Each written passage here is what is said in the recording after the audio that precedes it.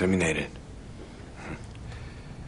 These are the parents of the kids in my class? No, they're not. This is a meeting of the Parent-Teacher Association. Oh. So none of you have even seen firsthand what my class is all about, right? Okay, stop calling it a class. It's detention. These are the kids that need the most help of all, and you're with them doing the cha-cha-cha. What are you doing to help them, Mr. Temple? Do not pretend you care about these kids. Let's be clear here. What exactly is this about? What this is about is wasting time with something that is totally impractical. When are these kids ever going to ballroom dance? It's ridiculous. It's impractical, as you say. It's creating a dividing line where some kids are entitled to learn about art and are entitled to your time, and others are not. Oh, please, Mr. Delane, we've all heard enough of your dance is life philosophy. I get it. To do something, anything, is hard.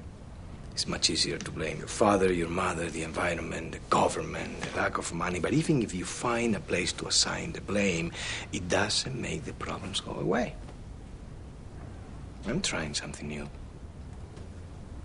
I'm trying it. Oh, so now you're going to come into this school, tell us about our kids, our problems, and how you're going to fix them with a box step?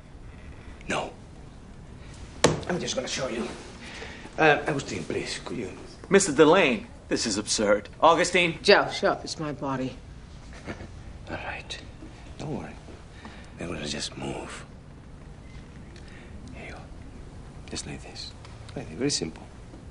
And now we're going to walk a little bit. Yes, we're going to walk. We're walking.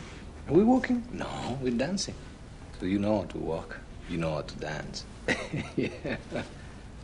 You see, if she allows me to lead, she's trusting me. But more than that, she's trusting herself. Now, if your 16-year-old daughter is strong and secure and trusts herself, how likely is she to let some idiot knock her up? And if your son can learn to touch a girl with respect, how will he treat women throughout his life? Beautiful. Thank you.